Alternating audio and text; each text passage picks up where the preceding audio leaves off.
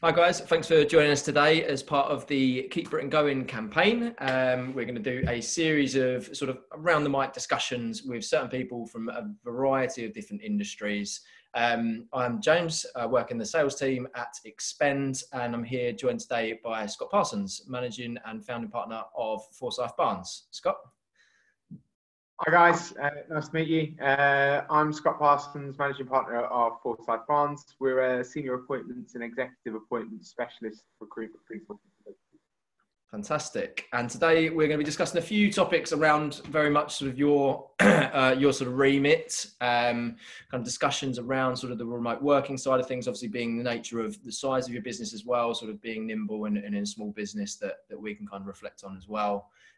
The ideas around sort of what's happening in sort of the recruitment space generally, as well as what you think sort of that impact could be in the future. And then just a general sort of bit of a roundup on what we think the impact of, I'm going to address the elephant in the room of COVID-19, coronavirus, these unprecedented times. I'm going to do all the bingos at the start. So let us know when you got a line.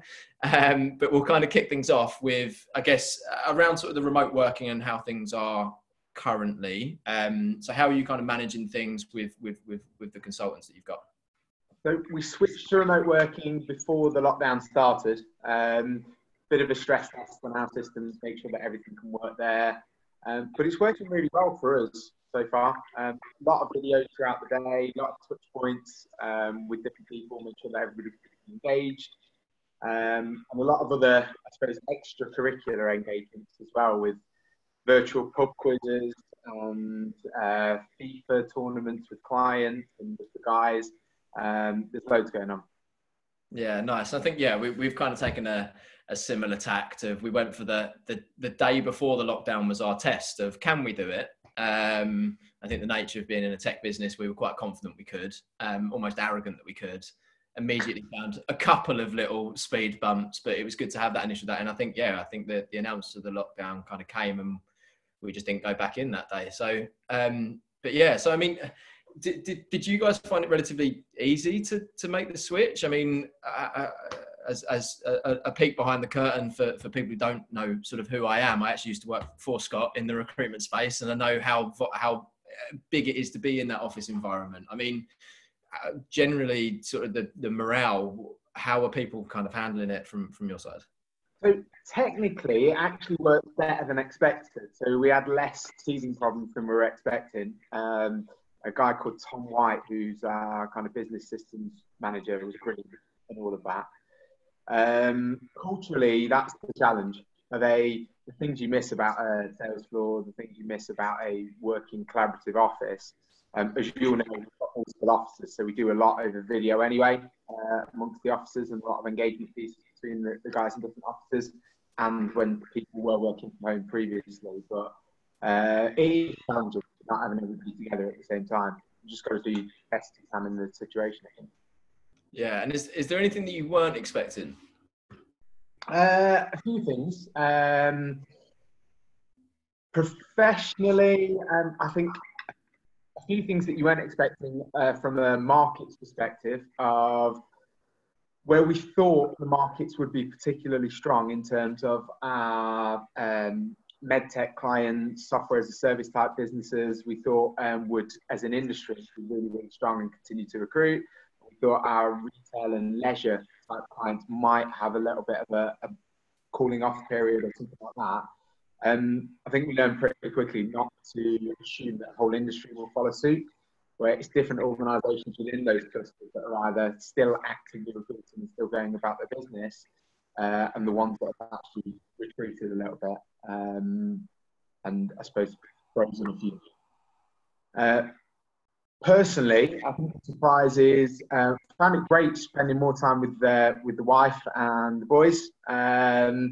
But I felt more guilt, which is bizarrely, more guilty when you are working the whole time because you can hear them in another room.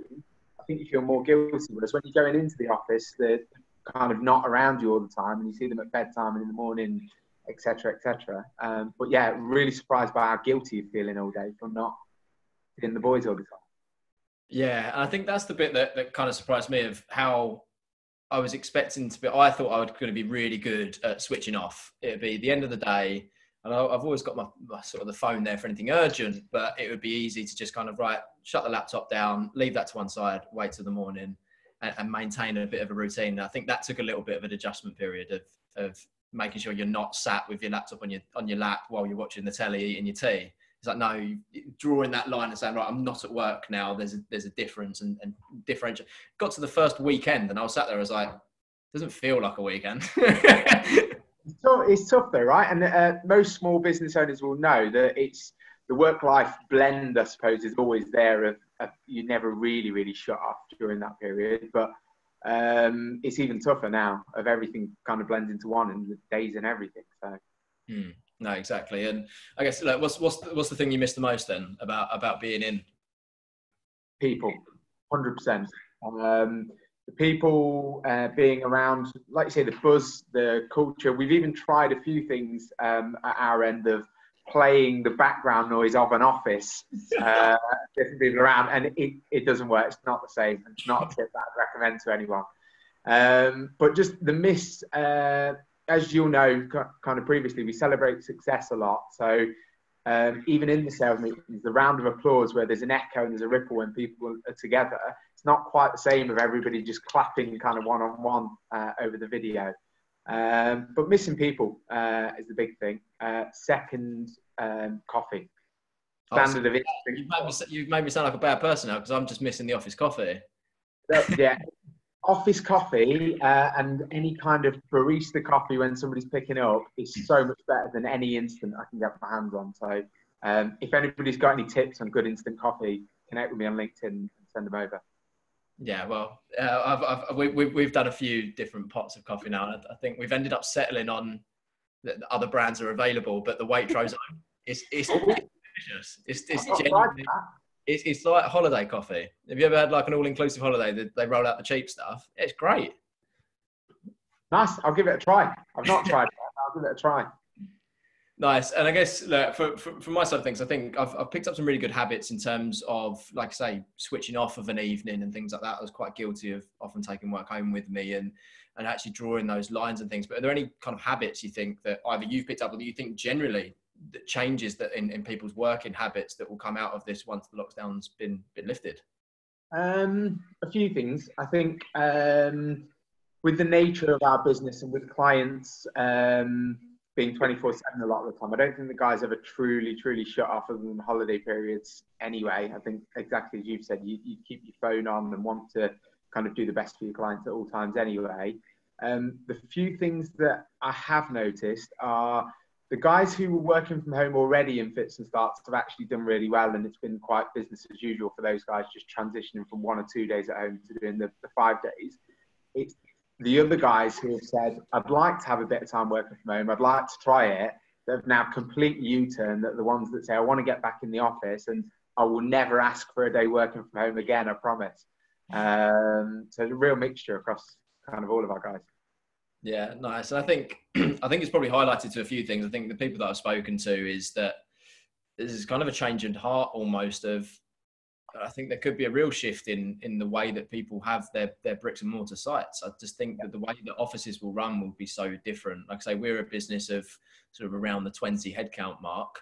I don't think we're going to need 20 desks anymore because I think we can probably hot desk. And I think this has proven actually that we can hot desk and we can have sort of flexible working, and we've got the ability to jump onto video calls if we need to, or we can collaborate the days that we'll be in and when we're going to be out. And yeah, I think that's a major change that's going to happen. I think we'll see less company logos on buildings over the next, in probably sort of 5-10 years time, because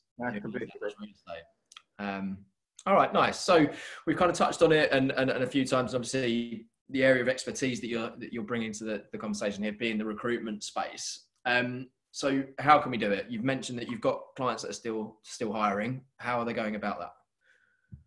Many ways, really. So it depends on the organisation and depends what they did previously. So we're starting all of our conversations at the minute when we look to recruit for a role of what did you do in a pre-COVID world? What was your interview process? What was your onboarding process? Try and map out what that looked like, but then ask the all-important question of, did that work? Because if it did work, let's try and recreate that in a virtual sense, which is 100% doable. Anything we did do historically, we can recreate to a certain level in the virtual world. Whereas a lot of clients are actually realizing that what they used to do doesn't work, and they just did a two-stage one-on-one interview process because that's what they've always known. And then when you look at either their retention figures or look at their suitable hire figures, it's actually backfired or not worked for them. So with those guys, we can be more consultative, give them more advice as to this is what's worked for other clients that are at a similar size, that have recruited a similar position, that are in a similar market space, whatever it might be.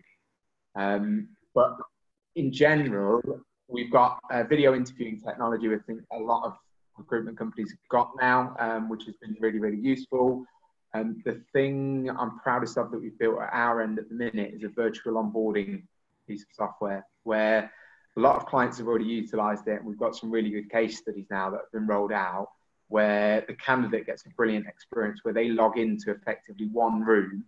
They have all of the access, all of the permissions to get into the firewalls that they need to get into, and they're greeted by different people in the team, and we can set an onboarding process up where they are getting a briefing from HR, getting a briefing from the MD, speaking to the FD at a certain time. They're even having lunch with somebody in a completely different team over a virtual lunch type thing, where you can get a delivery order, a Just Eat order, whatever it might be, to recreate onboarding and recreate them really becoming a part of the culture from day one.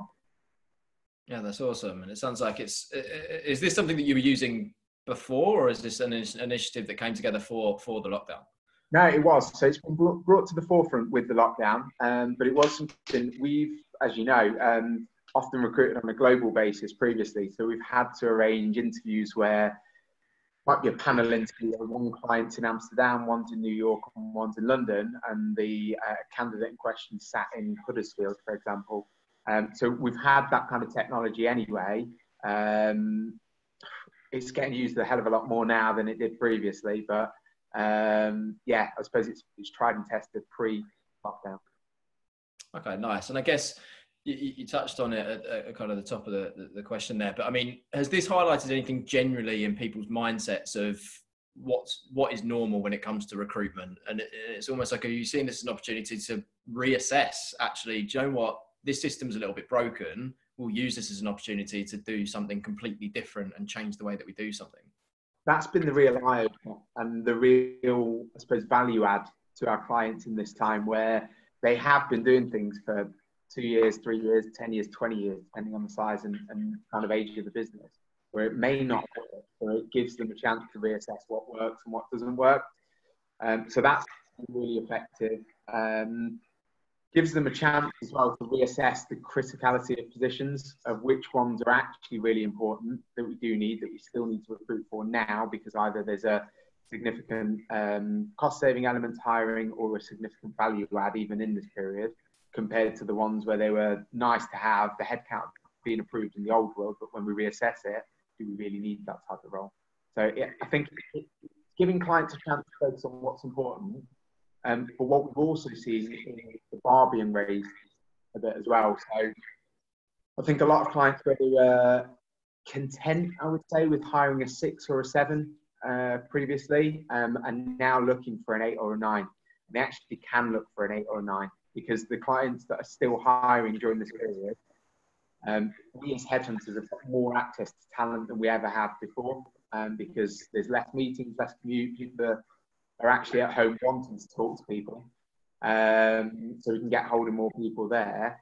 And whilst a lot of companies may have not handled the whole situation superbly well and completely retreated, put everything on hold, put projects on hold, put people on furlough or cut people or whatever it might be, it's a real opportunity for the ones that want to be progressive and want to continue to hire some really good talent.